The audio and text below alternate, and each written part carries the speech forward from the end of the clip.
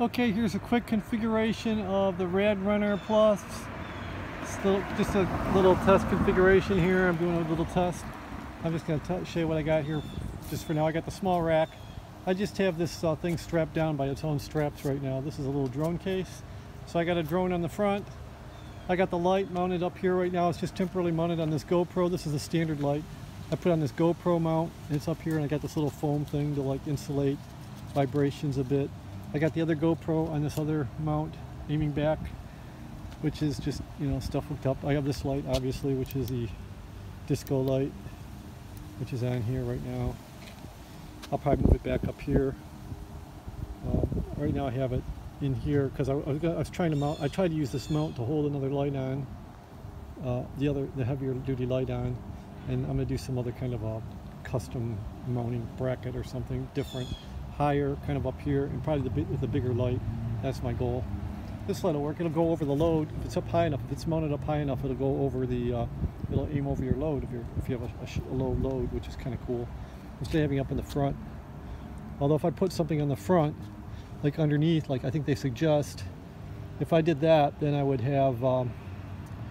It only looks straightforward. I don't know if I want to do that. So, and then we got the rear here. This is just the hinge set up for the pizza box. Right now I got a drone controller in there, and I got room under here, and I can take this off. I can take the hinge off. So right now I have my Parrot controller in here, just for the heck of it, just for a little test ride around. I have the wires rerouted slightly. They're back here. I put this around it. I zip tied it, but I might attach a zip tie to keep these wires in line. And I'm running this wire back off this way with the extension up to here. Although I could cut the zip tie and put another zip tie in and just bring the wire directly up to put the light up here.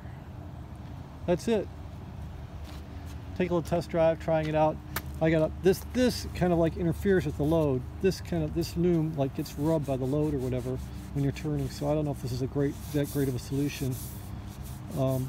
Maybe something around here. Maybe bring this up. I brought it down actually. It's usually up higher. I probably got to bring it back up again. I brought it down because of bringing this off. I wanted it to not rub down here. So I wrap it with this. Although I could probably bring this up and just have this wrap go along it. It's just a zip tied pool noodle, styrofoam pool noodle that I cut, and then just zip tying it. I haven't fastened it down yet. I don't turn the bike too much to the right or the left. Actually, I don't really actually turn it that much severely as I thought I would. So in riding, I don't make that sharp of a turn. That's it. That's my quick review. What does it mean? I don't know.